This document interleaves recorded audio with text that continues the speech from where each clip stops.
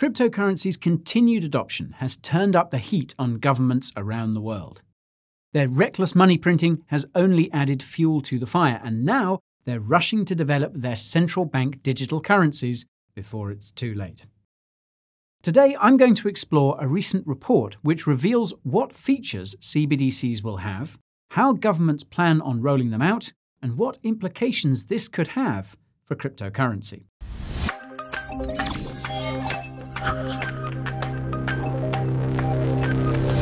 Now, I hate to make you wait, but I need to set the record straight. Financial advice is great, but you won't find any here, mate. This video is only meant to entertain and educate. If this is the first time you hear my dank rhymes, my name is Guy, and this channel is where fiat comes to die. That's because the Coin Bureau contains the highest quality content about crypto, which is fiat's archenemy, if you didn't already know. Coins, tokens, news, reviews, exchanges, tutorials, and regulations are just a few of the languages I speak. If this is the kind of knowledge you seek, subscribe to the channel and ping that notification bell to build your financial physique. I value your time, which is why I've left timestamps below that you can use to skip ahead to any interesting topics you find. If you watch until the end, though, that would be mighty fine. So that's all you need to know about me, so let's dig into some CBDCs. The report I'll be discussing today was put together by the Bank of International Settlements. Now, for those unfamiliar, the Bank of International Settlements, or BIS, is the, quote, bank for central banks, and its primary role is to facilitate coordination between central banks around the world. Over the last few years, the BIS has been hammering out a template for central bank digital currencies. And if the name didn't give it away, well, central bank digital currencies, or CBDCs, are digital currencies issued by their respective central banks. Duh. Note that CBDCs are not cryptocurrencies by any stretch of the definition. This is because CBDCs are centralized, permissioned, and offer next to no privacy. CBDCs are completely controlled by central banks and the governments they are beholden to. Almost every central bank is working on a CBDC of its own, and 7 of these central banks have been actively helping the BIS hammer out a CBDC template. These are the United States Federal Reserve, the European Central Bank, the Bank of England, the Bank of Japan, the Swiss National Bank, the Bank of Canada, and the Swedish Central Bank. Back in October 2020, these 7 central banks and the BIS published the first of many reports about what CBDCs will look like. The second CBDC report came out on September the 30th, and that's the one I'll be covering today. This report contains even more details about what CBDCs will look like, and it's divided into 3 parts: system design and interoperability, user needs and adoption, and financial stability implications. The authors provided a short 6-page summary of their 3-part CBDC report, and there are a few interesting points in the summary which were seemingly not mentioned in the 3 sections of the report. The very first thing worth pointing out is the most important, and that's that everything you're about to hear applies to a public or retail CBDC. Now, this is a small but insanely significant detail because central banks, governments, and select institutions will use their own so-called wholesale CBDCs. A wholesale CBDC template is also being hammered out, but one thing is clear as day. Regular folks like us will use a completely different digital currency to the people in power. Let that sink in. Now, another concerning detail that can be found at the end of the very first page of the report summary, and that is, quote, CBDCs would be likely to have wide-ranging impacts on public policy issues beyond a central bank's traditional remit. This seems to imply that CBDCs will be used to enforce public policy mandates which are not financial in nature. But wait, there's more. Quote, different users and needs would need to be defined and addressed in the system's design. And, quote, central banks might consider measures to influence or control CBDC adoption or use. This could include measures such as access criteria for permitted users. This suggests that even retail CBDCs will have different rules for different groups of people. Now, if you're starting to feel upset, don't worry. The BIS and these central banks know that, quote, there might be some measures that may face obstacles to public understanding and acceptance. I'll tell you how they plan on helping you understand and accept these terms and conditions in just a moment. But first, let's start with how these CBDCs will be designed. Much of how CBDCs will be designed has to do with what roles the current financial intermediaries will play in such a system. For starters, quote, central banks would be the only entities entitled to issue and redeem a CBDC and would bear the ultimate responsibility for the design of the CBD system and the operation/oversight of the core ledger. Now, although central banks could theoretically cut out all existing financial intermediaries, the report stresses the importance of partnering with the private sector, simply because the central bank can't possibly recreate, much less maintain, the same infrastructure on its own. If it helps, here's an image of what the financial system looks like now in most countries. And here's what a CBDC-based financial system would look like according to the report.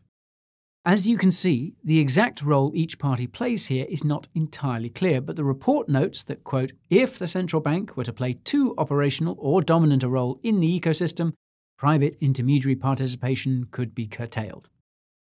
Given that private financial intermediaries are going to be a part of the picture, this means CBDCs will need to be interoperable, not just internationally, but also domestically with their existing infrastructure. Because this will likely cause a lot of technical issues, the report recommends limiting the number of financial intermediaries that are allowed to operate. Also, quote, approval processes for new intermediaries or certain services and strong oversight could help mitigate technical issues, meaning the central bank will decide exactly which financial intermediaries are allowed to operate. When it comes to privacy, quote, full anonymity is not possible, as central banks would design CBDC systems to meet anti-money laundering and combating the financing of terrorism requirements. Thankfully, your data will be safe because, quote, the central bank would have no commercial interest in end-user data and may be better placed than a commercial entity to commit to a minimal use of such data. What a relief! Now, the report also brings up the infamous travel rule put in place by the FATF, which means that every CBDC transaction above a certain amount would be automatically tracked. If you don't know what the FATF is and what it's got planned for crypto in the coming weeks, be sure to watch my video about that using the link up in the top right. I digress. The next part of the report briefly touches on the interoperability requirement for CBDCs and notes that, quote, the essential foundation of interoperability would be standardization, which would allow compatibility. The last thing the report mentions about interoperability is, quote, a CBDC could be introduced with an explicit policy goal to catalyze a migration of national standards to, e.g., an internationally promoted standard. Put differently, CBDC standards will be global. I, for one, cannot wait. This brings me to the moment you've all been waiting for, and that's the part of the BIS report that explains how central banks and governments can convince us plebs to adopt their CBDCs. Make sure you've got enough popcorn. It starts off by not so subtly admitting that the main reason why central banks are developing CBDCs is because of cryptocurrency adoption. Quote, without continued innovation and competition to drive efficiency in a jurisdiction's payment system, users may adopt other, less safe instruments or currencies, potentially leading to economic and consumer harm. Even though central banks can see the writing on the wall, the report seems to imply that rolling out CBDCs too quickly could do more harm than good. This is fleshed out more in the third part of the report, which I'll get into later. Now, ironically, the report acknowledges that, quote, technological innovation has been transforming the markets for retail payments at pace over recent years, with many new payment methods, platforms, and interfaces evolving to become faster, cheaper, and safer. The logical conclusion of this kind of statement would be to allow this kind of payment innovation to continue, but apparently the BIS and its banker buddies believe this is better done in a different way. Now, the report then outlines the 3 ways by which CBDC adoption can be achieved: by fulfilling unmet user needs, achieving network effects, and not requiring everyone to buy a new computer or phone. How exactly CBDCs fulfill unmet user needs is detailed a little later on, and according to the BIS, the main selling points here are security, low cost, high liquidity, programmability, and privacy. Sorry. Now, in terms of achieving network effects, the report suggests, quote, CBDC Design could choose to emphasize peer-to-peer functionality in order to facilitate adoption. This recommendation is based on existing research on the adoption of digital currencies, but I don't think the authors realize that they're not exactly comparing apples with apples here. Not requiring everyone to buy a new device is pretty self-explanatory, though it comes with its own set of issues related to performance, because the most widespread technologies are the most basic. As the report goes on, it starts to detail some more manipulative ways of achieving CBDC adoption, namely, quote, incentivize consumer use of CBDC by dispersing social benefits and transfers to individuals in CBDC, and, quote, allowing consumers to pay their taxes in CBDC may also provide a stable, concrete example for consumers to use CBDC. On page 11, the report provides a sort of rubric for various CBDC marketing campaigns targeting consumers with different pain points and needs. The funny thing is that one of these consumer archetypes is a person, quote, who does not want commercial banks to know his or her identity or track his or her spending. Naturally, the best solution to this issue is to give all that information directly to the central bank instead. Now, I reckon the ideal middle ground would be to offer both transparency and compliant privacy the way Secret Network does. And you can learn more about that using the link up in the top right. So, this leaves just one part of the BIS report, and that's the financial stability implications of a CBDC. Here we see the first mention of cryptocurrency, when the report notes that, quote, stablecoins are only just starting to be developed and will need to satisfy regulators that they are safe. Well, I guess they missed the memo that stablecoins have been around for years and their users know which ones are safe and which ones are less safe. Then the report goes on to claim something so ridiculous that it pains me to even repeat it. Quote, unlike central banks, issuers of stablecoins are not bound by principles to design products that would coexist and interoperate with other forms of money or to promote ongoing innovation and efficiency. This is categorically false as far as I'm concerned. Stablecoins like USDT and USDC are available on more than a dozen different blockchains, and it's in their economic interest to be as interoperable as possible. Stablecoins are literally leagues ahead in interoperability terms of any CBDC. Heck, even Visa has managed to test USDC as part of its own payment infrastructure. And then the truth comes out.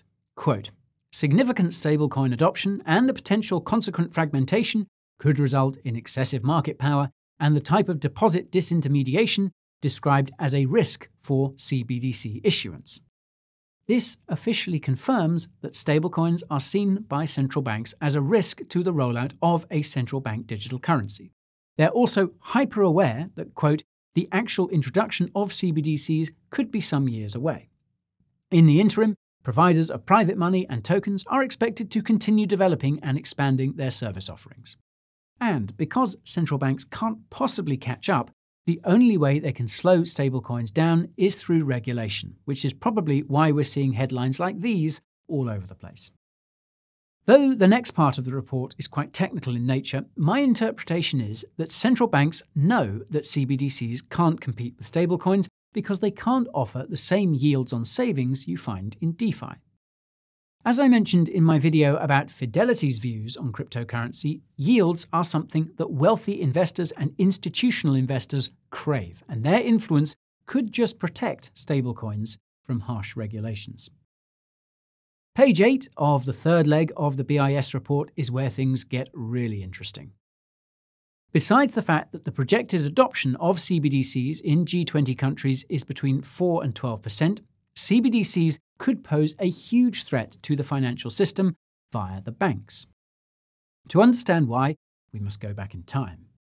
When the stock market started crashing in the lead-up to the Great Depression, people scrambled to withdraw all their money from their bank accounts, only to find that their banks didn't have their money because it had all been lent out. These bank runs caused the banking sector to collapse, and this is what ultimately caused the Great Depression. The FDIC was created shortly afterwards to make sure that banks always had enough cash on hand to make sure bank runs could never happen again. However, the BIS report highlights the fact that a CBDC would be seen as a safe haven by many investors during a time of crisis, meaning they would move their money out of the banking system and into the central bank.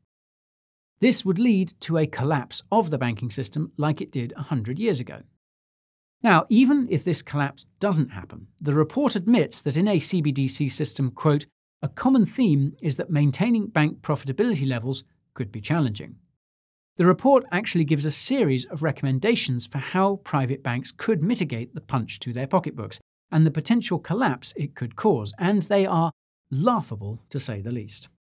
Of all the side effects the report says a CBDC could have on the banking system, one of them caught my eye.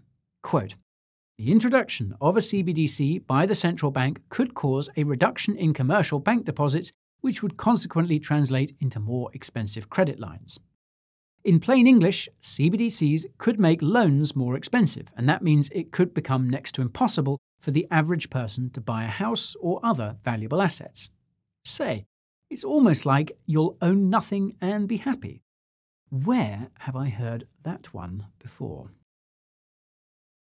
Anyways, the same run on the bank risk exists with stablecoins, and you could argue that it's already begun. The 120 plus billion in stablecoin market cap didn't come from nowhere. It came from bank balance sheets. After highlighting these risks and others, such as CBDCs potentially replacing government bonds as the primary safe haven asset among investors, the report explains how central banks can use their omnipotence to prevent these scenarios from playing out. Quote, quantity-based safeguards would restrict the use of CBDC through imposing hard limits on the transfers and/or holdings of CBDC.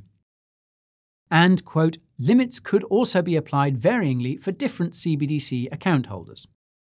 Better yet, quote, such limits could be imposed on a permanent basis or on a transitional basis.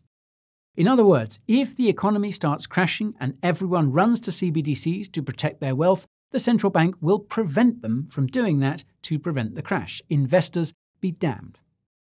Now, the BIS report concludes that, quote, a material shift from bank deposits to CBDC, if the holdings of CBDCs by individual users were left unconstrained, could have a non-trivial, long-term impact on bank lending and intermediation. Well, where do I sign up? As terrifying as this BIS report is, it reveals just how difficult it will be to roll out such a dystopian system. And I would argue it's next to impossible. This is simply because there's no way to introduce a CBDC without eating into the bottom line of the banks and financial intermediaries. They would sooner side with crypto than let that happen, and I have a strange feeling that this could be the outcome of the introduction of a CBDC. There is also no way in hell that the average person would adopt a CBDC without being forced. And the moment you start to use force to mandate something you claim is good, it becomes clear that it's, well, not. This begs the question of why central banks would go through all this trouble to create what is likely to be a piss-poor payment method. Well, I reckon the answer is that this isn't their actual goal, and the evidence is easily found in the design of what they're building. CBDCs are nothing short of a tool for total control, and every single stated benefit and feature only exists to entice people into this totalitarian scheme. As the report itself admitted, there are already numerous financial technologies that can do everything CBDCs can and more. Most of these financial technologies have come from cryptocurrency, and I find it odd that the report didn't mention any cryptocurrencies besides stablecoins. Now, on that note, it didn't mention the word blockchain either. I suppose the BIS doesn't want to draw any more attention to cryptocurrencies. It would be a real tragedy if any of the governments reading the report got the idea of adopting Bitcoin like El Salvador did. Other countries are likely to follow suit, especially since it's much easier to plug into a financial system that's been proven to be secure and reliable rather than build a new one from the ground up. It looks like they won't have any other choice either, because fiat currencies are losing value and credibility by the minute. This might actually be what the central banks want, though. After all, the only way they could possibly convince anyone to adopt their CBDCs is if their existing fiat currencies are worthless. Even then, the crash could happen much quicker than they anticipated, and their CBDCs are far from being ready to fill that void. Now, it sounds crazy, but we could end up with a scenario where the only kind of money left with any value are select cryptocurrencies and China's digital yuan. I think we all know which one the world would pick. That's just my theory, though, and I'm keen to hear yours. So, what do you think of these CBDCs? Drop me a comment down below and be sure to share this video to make sure your friends and family stay in the know. I've got a whole bunch of other videos on the go, and I also have another channel besides the Coin Bureau. Coin Bureau Clips is where you can see everything that happens here behind the scenes. You can find me on Twitter, TikTok, and Instagram too. I've been verified on the first two, and if you know how I can finally get verified on Instagram, that would be cool. I even got verified on Telegram, so you'll be able to join knowing you're not going to be scammed. You should also subscribe to my weekly newsletter, which is filled with everything but spam. And you can get yourself a hoodie or tee or beanie from my merch store if you want to rep the Coin Bureau brand. You can find your way to all these resources and more using the links just below me. Don't get lost. Thank you so much if you stuck around. It's been a pleasure as always. I'll see you again before you know it.